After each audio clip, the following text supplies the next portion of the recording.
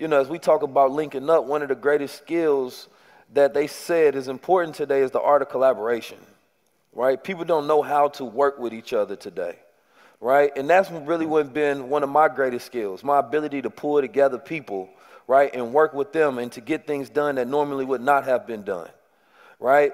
And that allowed me to be able to travel around the world and to build and do things that one person may say, well, 19 Keys is Black Muslim consciousness. I don't know, that's too radical.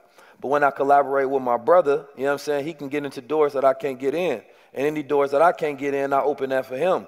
And so now we can increase each other's wealth just through the art of collaboration, right? And so this is why I always want people of different backgrounds and people who are my peers. I'm like, yo, come to the show or let's do this together. Like, I'm always that person that's coming up with an idea of something that we can build together. And I don't do it in the times where we need each other. I do it in times where we up, right? And that's completely different. Because when somebody hitting you and they down, no, that's desperation. You understand me? But when they hitting you, you know they up and you know they doing good and like you still want to work together, that's authenticity, right?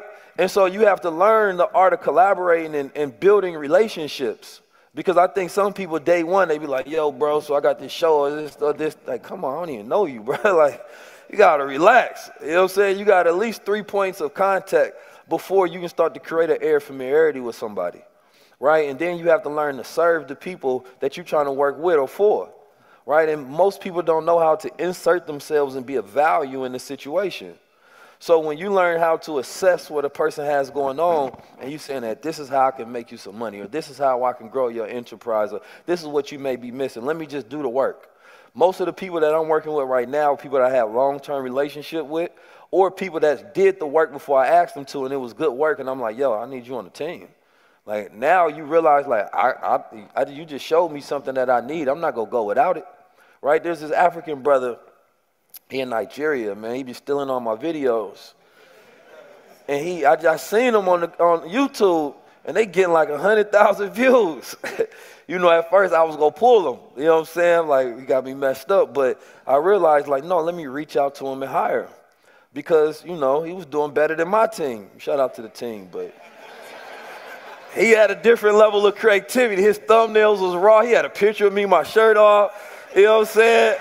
They had like 200,000. I say, bro, work it.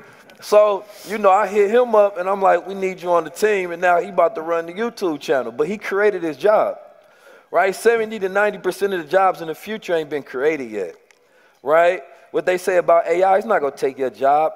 It's somebody that's going to use AI that will. When you see these jobs being laid off at all these companies because they don't need them no more.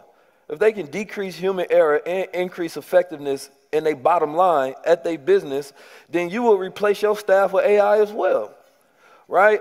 And so for me, though, I feel like, or I know rather, if we really want to win as a culture, and Dame talks about this a lot, and that's really aligned with my values, and I say core values a lot because I really want you all to think about your top 5 before you leave out of here so that anything you do, you have to do, and it has to be aligned with that, right? So when you set up your goals and you set up your life and you look at your path, you look at your relationships, you look at your friends, your environment, if it's not aligned with your top 5, don't do it, right? That means you have to restructure your life because otherwise you'll never get to where you really want to be.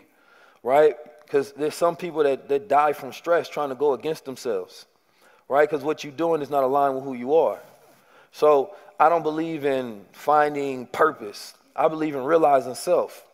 The more knowledge of self you have, the easier it is to customize a life that's worth living, right? So I study myself on a daily basis. That's how I can speak. That's how I can communicate. That's how I can build with others so that I can be of a constant value, right?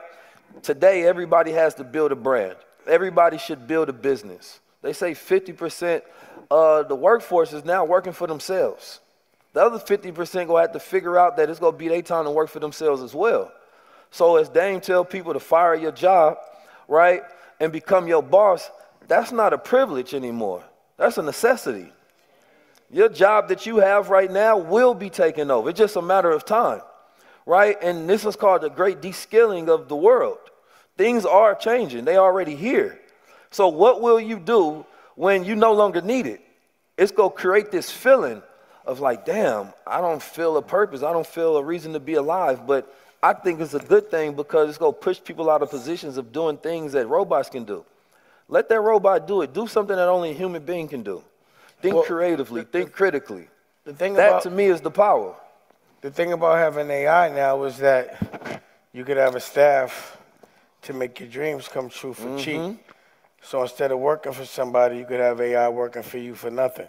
Right. So it's about reversing that narrative. Again, when something new presents itself, you have to look at the W in it, not the loss. Not what's taken from you, but the opportunities that present themselves.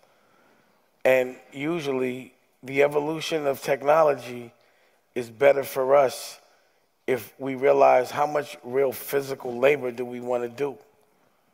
And again, you have to be able to visualize that dream to put it in a product so that you could use AI to help you to sell it.